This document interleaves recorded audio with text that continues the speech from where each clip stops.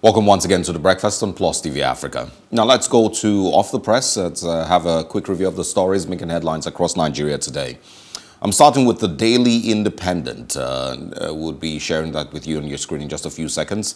Just before we also introduce our guest, the big one on your screen this morning. Yes, there it is. It says Buhari backs Buni as forces ask him to quit as chairman. Stakeholders want Tinubu to speak out. Masari orders closure of major roads in Katsina to tackle banditry. Bans lorries from moving cattle to other states. Also, Nigeria attracts $10.1 billion foreign investments in 6 months. Minister says, and also says, country's economy getting stronger. September 4th, APC local government congresses, I took that already. Labour kicks ahead planned electricity tariff increase. And also CBN asks banks to publish names and BVN of forex policy defaulters. 2021 UTME, varsities, polies, COEs at liberty to set cutoff marks, says JAMB. May prosecute institutions that violate central admission guidelines. No new constitution, no 2023 election, Afenifere insists. Ondo outlaws open grazing as Akeredolu signs bill into law. And also telcos lose revenue to slow deployment of 3G and 4G. That's on the Daily Independent. Now let's see on the Punch newspapers this morning. Compulsory vaccination. NMA, Johesu kick as federal government threatens sanction. You can't force people, enlighten them. NMA health workers advise federal government. And also court stops Edo from enforcing the sanctions on vaccination. People who reject vaccine endangering others. Rules will be applied, says NPH CDA boss. Still in the news, 6 Tucano jets cost almost $500 million, says the United States envoy. Courts order interim forfeiture of Abiodun aides bank accounts and house. And also, we owe salaries due to paucity of funds, says Akeredolu. Afenifere tells Nigerians to defend themselves against bandits. Fix your cutoff marks, JAM tells varsities and others. We can also find on the Punch this morning, PDP leaders visit Jonathan, beg ex-president to stay. A few others on the Punch this morning. Open grazing, Lagos, Delta, Cross River bills pending as deadline ends today. 6 million electricity customers still unmetered amid federal government schemes. And also Pengasan blames rising cooking gas prices on Forex. Out of school children, federal government not responsible, says Oshimbajo. And also the Nigerian Tribune this morning. September 1st anti-open grazing deadline, where southern states stand. Conflicting court orders, CJN summons chief judges of Rivers, Kebbi, Imo, Anambra, 2 other states. And also, Oyo records vaccine-derived polio case. Kano has 2 million drug addicts, says NDLEA boss. And we can also find here, Plateau military warns residents against self-defense. All right, we'll move away from the Nigerian Tribune and quickly get on the stories from the Guardian newspapers this morning. Federal government set to sanction Nigerians refusing COVID-19 vaccination. Court restrains Obaseki from making vaccination compulsory. Edo civil servants get 7-day ultimatum to get inoculated. JAMB abolishes own cutoff marks. Tertiary institutions to decide. And also states, not federal government should be blamed for nation's education woes, says Oshimbajo, the vice president. Motorcyclists defy ultimatum, take over Obalende Ikoyi axis. Still on the Guardian this morning, Akeredolu ignores Mietiala, signs anti-open grazing bill into law. Good morning to Ademola Akinbola, publisher of the Podium Media. Thank you for joining us. Morning. Thank you for having me here. Great to see you. All right, so let's start with the anti-open grazing bill. Rotimi Akeredolu has, of course, put that into motion. He has signed the bill into law. The other southern states, of course, are still pending. What do you think of all of this? Well, we saw it coming. The cloud had been gathering for quite some time, really. If you remember the southern governors, after their meeting, I think 2 months ago or so, they did say that they were resolute in their opposition to open grazing. So the Ondo State government has done what it said it will do by signing it into law.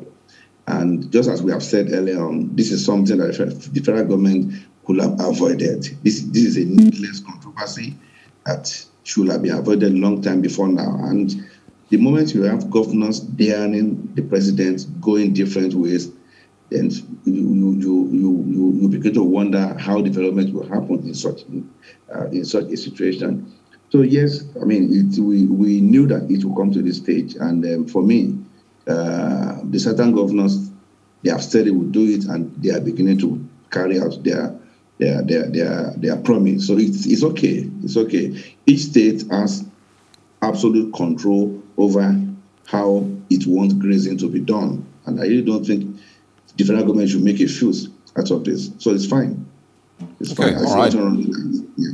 And you know, is there any other point, you know, you're seeing from the delay of other southern states to do same as Rotimi Akeredolu has done? Yeah, I mean, it depends on each state House of Assembly and the composition, okay? Akeredolu being a learned governor, himself being a senior advocate of Nigeria, has developed the courage and probably is taking it his time to study the laws of the land, and he knows that he is on the right course. Other governors may be tentative in their approach. Maybe they are not too sure that is the best thing to do. But ultimately, I also know that the federal government has, behind the scene, been lobbying the governors to ensure that this doesn't come to this level. But apparently, I mean, there's nothing anybody can do about it. Oyo State is going, Ondo State is going. I see more states joining very soon. Yeah. All right. Moving away from grazing now, let's go to education, where there's news across all the papers saying JAMB has given tertiary institutions freedom to set their own cutoff marks. What are your thoughts concerning this? Excellent. That's the way it's done all over the world. Excellent. Each university, each polytechnic should determine which student is eligible to be enrolled for specific courses. Okay? What JAMB needs to do is to coordinate.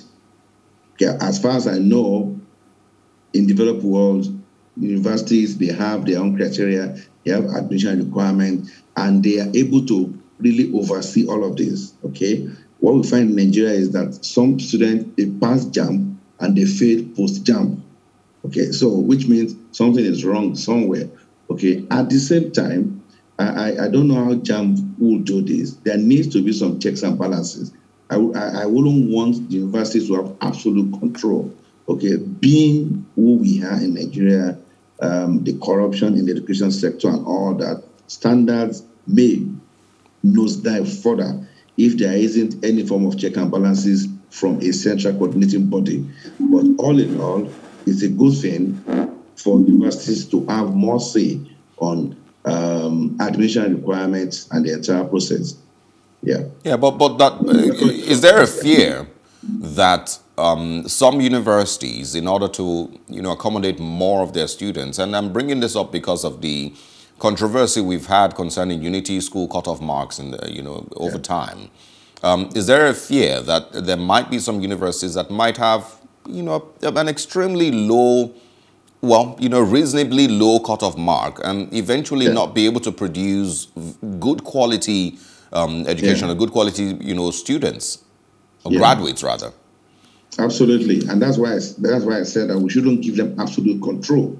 Okay, I don't know how this will be worked out, but there needs to be a central coordinating body that would have a say in the final selection process. Otherwise, universities, the standards will go down further. If you look at what's happening in private universities, private polytechnics, it's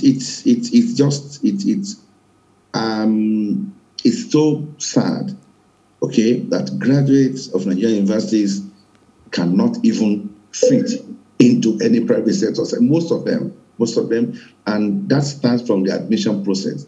when you admit students who ordinarily should not have been admitted, they go through an education system that is compromised and that is not really up to standard. You produce mushroom graduates who have little or nothing to add to the economy. Okay, so I agree with you. That fear is there, is real, and it needs to be addressed. Yeah. All right, and then, moving away from education now, let's talk health.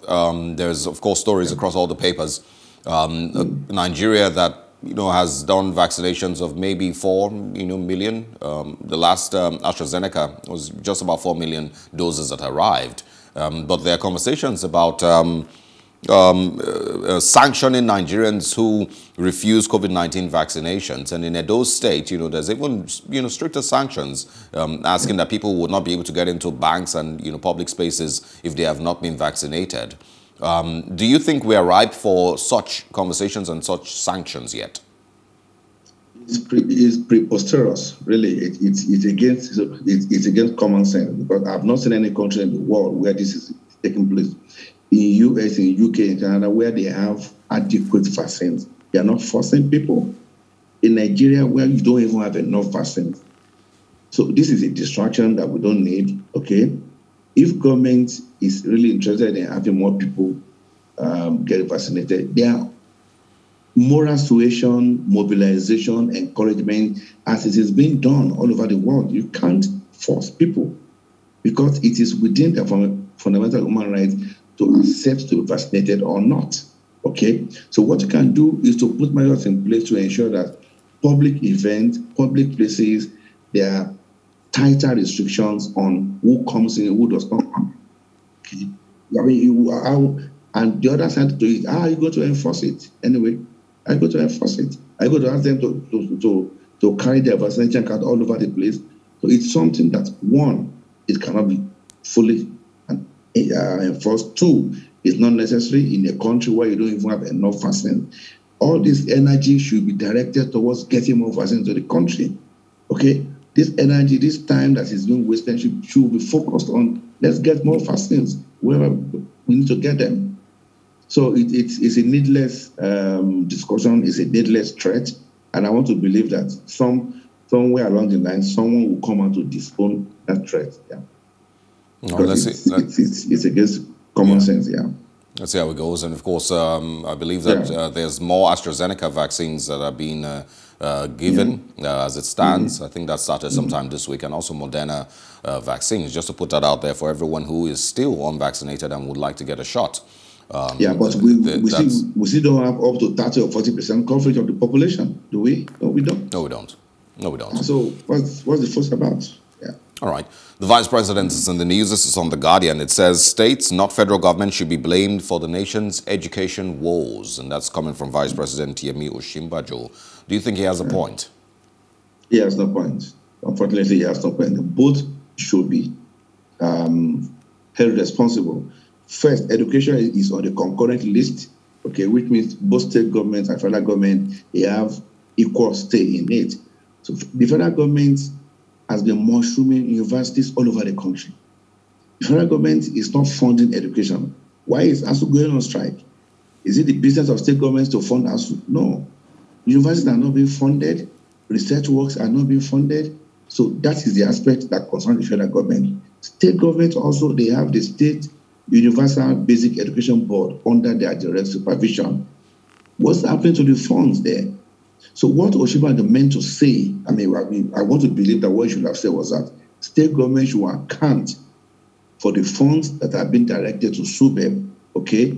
State primary education primary and secondary education is solely under the control of the states. So whatever happens there, the state government should be held responsible. But federal universities, the federal government has full responsibility. So both the federal government and the state government should be held responsible. The vice president shouldn't dodge this, shouldn't play politics with this. Government at all levels have failed woefully in education management in Nigeria. Education is not being well funded. The little funds that have been allocated have been diverted for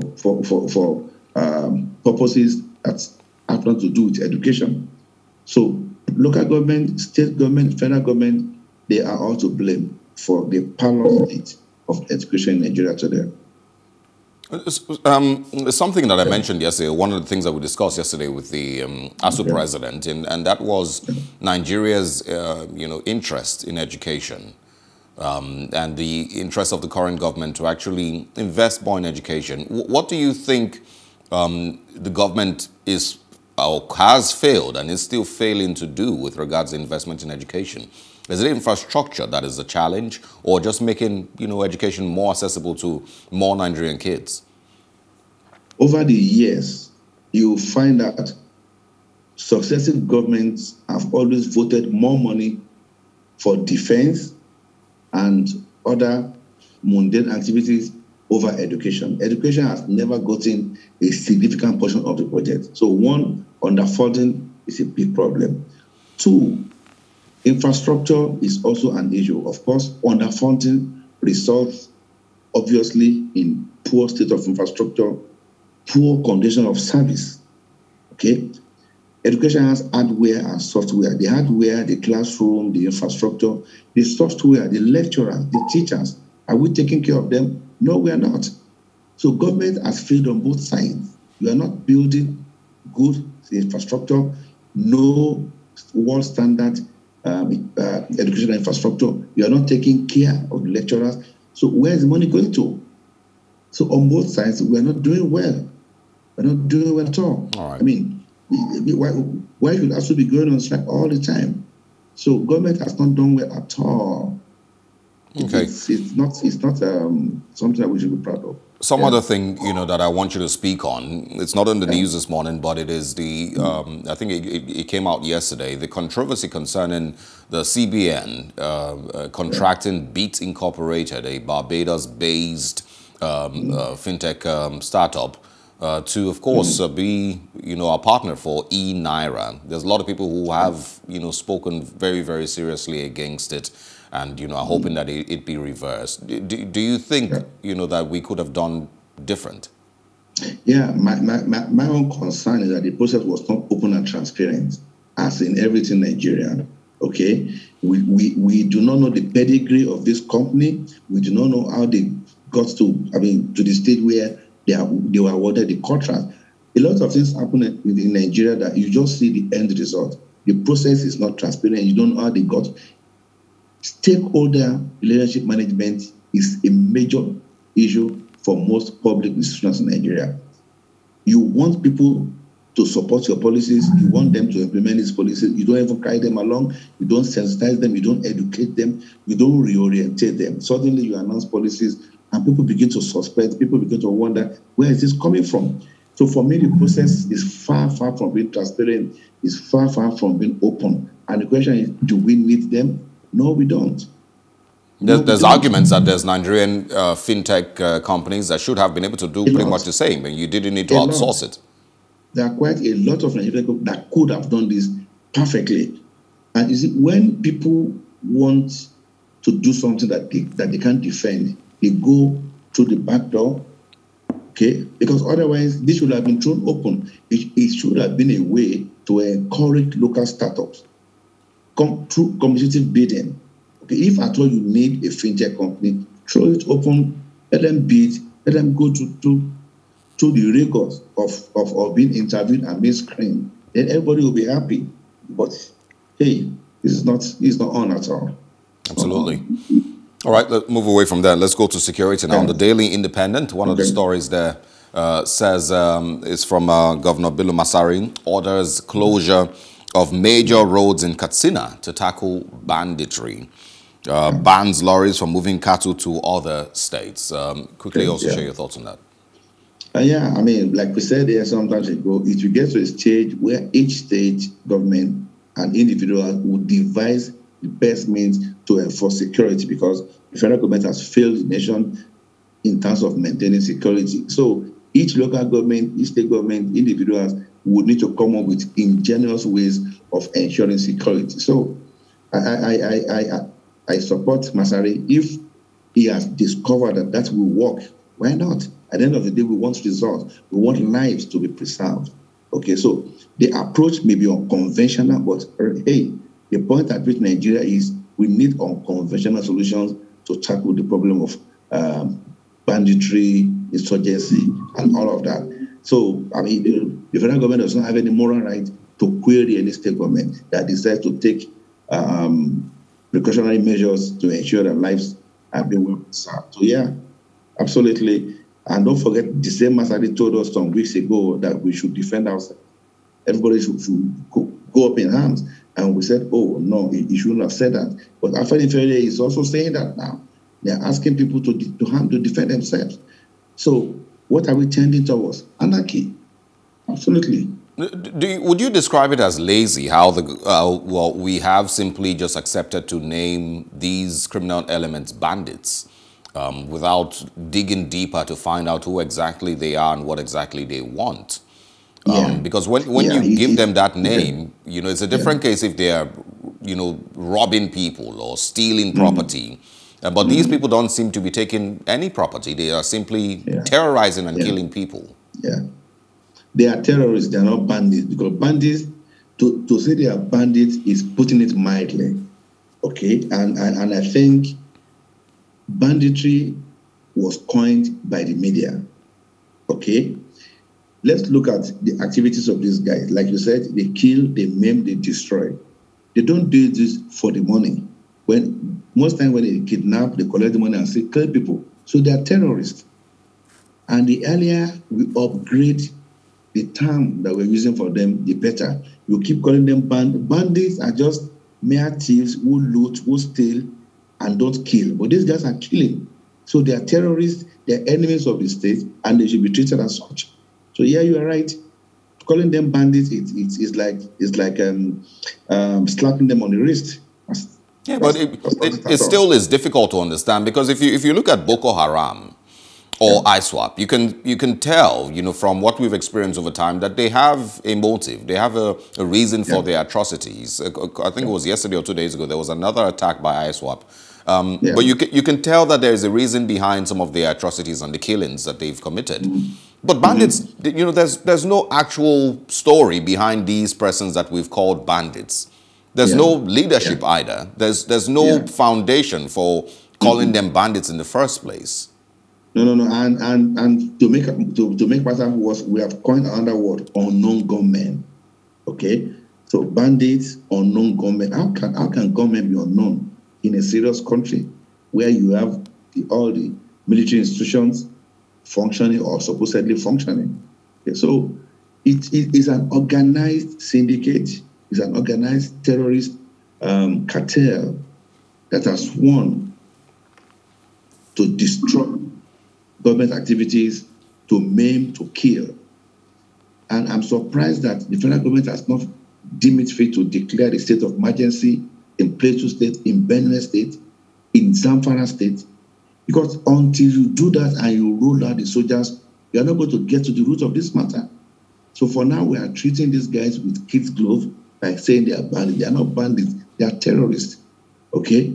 And we should stop saying they are unknown gunmen. Saying they are unknown gunmen is like saying the security apparatus has failed. We know it has failed. But are we now going to throw our hands in the air and say, oh, oh God, help us? So yes, there is a mission, there's a vision, there's an organized approach towards this crime, and they are being well funded. So it goes above banditry. This is much more, it's worse than banditry. And if we don't see it that way, that will define the way the federal government will really treat them. They should be treated as terrorists. If you ask me, they are terrorists. Hopefully we might come back to this, you know, to quickly speak on the state of emergency perspective. Well, let's move on to something else. Still on the Daily Independent, it says there the Labour kicks ahead of planned electricity tariff increase. The EKEDC spokesperson, you know, has denied that you know, that was true. But of course, we know the way things play out in Nigeria. There's rumors here and there, and eventually it becomes reality. What are your thoughts? Well, for now, it is still a matter of conjecture. It's not been officially announced. So let's hope and pray that it won't come to that. But the question is, if eventually they go ahead to increase the rate, what can we do? These companies have been privatized, haven't they? They've been privatized. Okay, when NEPA was unbundled, they cannibalized NEPA and they handed of NEPA over to all these guys. So it's like we've given them the free rein to do whatever they want. So in the face of the law, what can we do? We can protest, we can shout, but can we stop them from doing these things? I do not think so. I really do not think so. Well, there is the NERC, that I believe should be able to take a stand, when, they might be going overboard. But let me ask you, has the Nigerian Communication Commission be able to stop telcos from doing all the nonsense they do? No.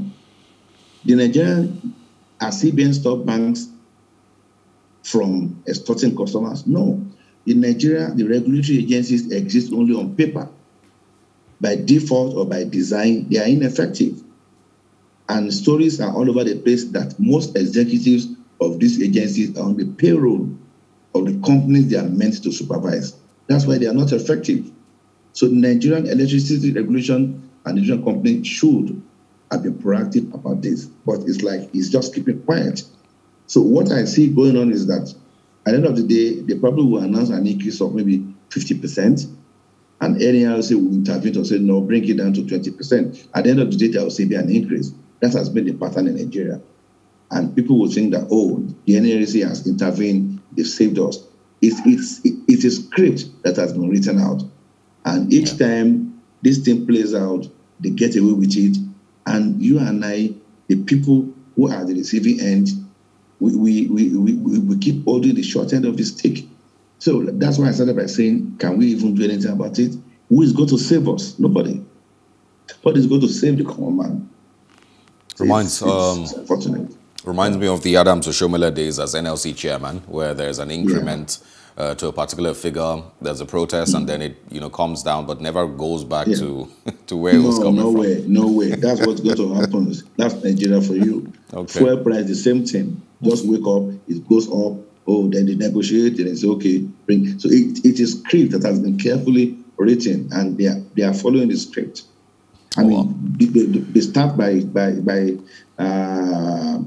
what do you call it, flying some kites, and they allow the discussion to go on in the public space to gauge the mood of the people. Then that helps them to know exactly where to fix the price. So, all right, no new constitution. No 2023 election, and that is from Afenifere. It's on the Daily Independent still, bottom right of the page. No new constitution, no 2023 election. Mr. Akinbola? Yeah, that's the way it should be, but you and I know that that's just a soundbite from Afenifere. I mean, I have gotten tired of people making statements that they cannot enforce. We all know that we can't have a new constitution between now and 2023.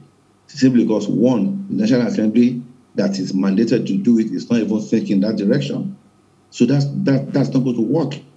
And Afenifere cannot go ahead and boycott the election because there's no new constitution. That's not going to work. That is the desirable thing to do, okay? That is what I would have loved to see. In fact, if possible, let's postpone 2023 election until we resolve this constitutional crisis, until we have a constitution that Nigerians will be proud of, until we have a constitution that serves the interests of the people.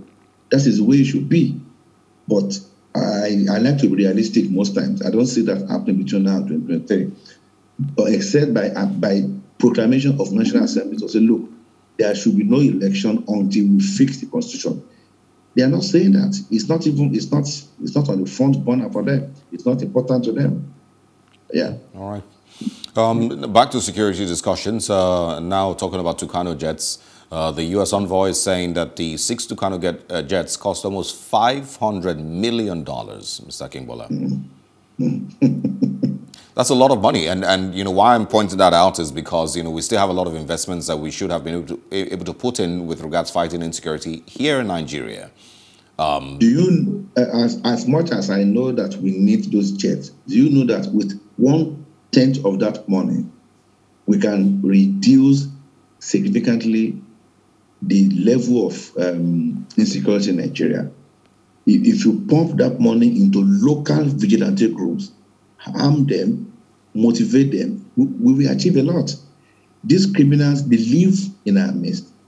They are not spirits, right? They are human beings who are known to some people.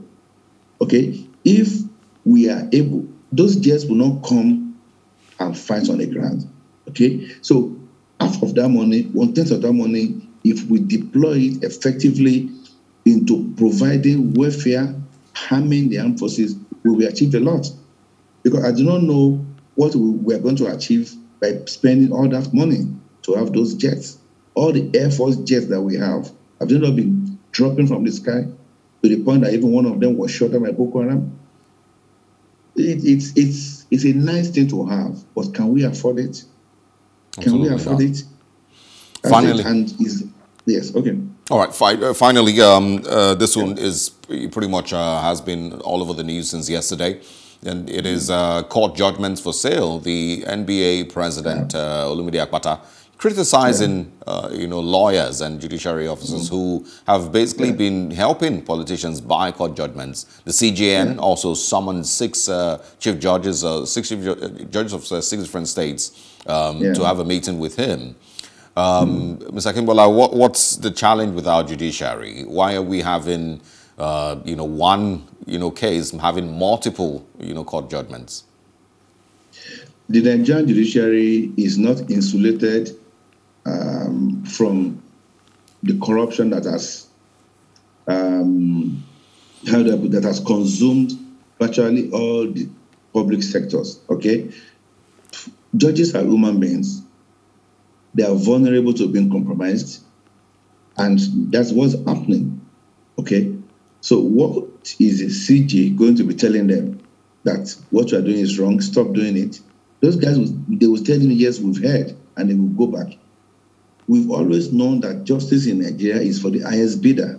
That's not news. We've always known. Even at the lowest level, if you go to the magistrate court at the lowest level, you see cases being adjudicated in some very funny ways that suggest that money has changed hands. The same thing at the highest level. Most politicians, when they steal money, they have a sizable amount allocated for litigation because they know. But is there anything that the CJN can actually do? I mean, would you expect judges to be sanctioned if we lived in a society where the NBA and this, of course, the Nigerian Judicial Council were serious bodies? Would you expect judges to be sanctioned regularly when these things are spotted? Definitely. You remember 2 or 3 years ago when judges were being arrested, we all shouted, oh, this is human rights abuse. Each time we are on the verge of breakthrough in Nigeria, we allow sentiment and emotion to thwart such efforts. Okay? Judges were being arrested because there was very strong evidence against them that they were receiving bribes. But we all made noise, that thing, it died down, and now we are revisiting it. Okay? So the National Judicial Council, the Chief Justice of Nigeria, should come up with a strategy whereby corrupt judges should be sanctioned. They should be not just dismissed, they should be tried for corruption. Yeah. But the question is, how do you get them? How do you spot them? Because everything remains, oh, it has been done. Do we have evidence? Until we have people who can, whistleblowers, to focus on the judiciary. Okay? And they should be sanctioned.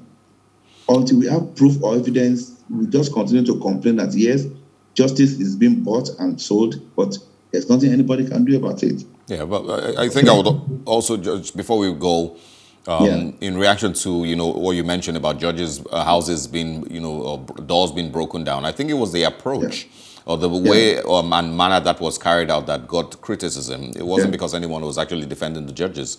It was the way it was carried out. And we've also had similar conversations on many other cases where the Nigerian... But Osaro, at the end of the day, we threw away the baby with the bathwater. We didn't like the way their houses were being invaded. We didn't like the approach. But today, but it was still left for the Nigerian government to show reasons why that was done and show proof to Nigerians that these people were actually corrupt. Till now, we still haven't seen any of these people found guilty of corruption or sentenced. What about the former Chief Justice that was humiliated out of office? There was proof. The Code of Conduct Tribunal showed proof against the former Chief Justice. Have we forgotten? And the guy was asked to leave. Well, Well, yeah. So well, Mr. if Akinbola. we want drastic solution, we must be ready to take a drastic approach. Nothing good comes easy, my brother. Nothing good comes easy. Nigeria is in a situation whereby we need to be brutal. We need to be brutal. I love the rule of law. I love the supremacy of the law. But sometimes you need to put it aside to achieve your long-term objective. Nigeria is bleeding, my brother. Not a lot of people will agree with that, because there still has to be respect for the rule of law and the Constitution, and unless we have systems that make sure that you can't beat, being caught, when you fail, then we're going to continue to use this very, very, crude means for justice. It's pretty much the same thing we've complained about with Nigerian police arresting people recklessly simply because they look fraudulent or they smell fraudulent, and eventually there's no case. But anyway, it's a totally different conversation. We'll get there one day. Hopefully. Ademola Akinbola, thank you very much. I enjoy speaking with you in the mornings. Have a great Wednesday ahead. Same here. Thank you. Bye. All right. Good morning once again. Thanks for staying with us on The Breakfast. We'll take a very short break. When we come back, what happened on this day in history? I'll be telling you about a kidnapping that led to the loss of more than 300 lives in Russia. And of course, down here in Nigeria, some persons were sacked for coming late to work. That comes up next.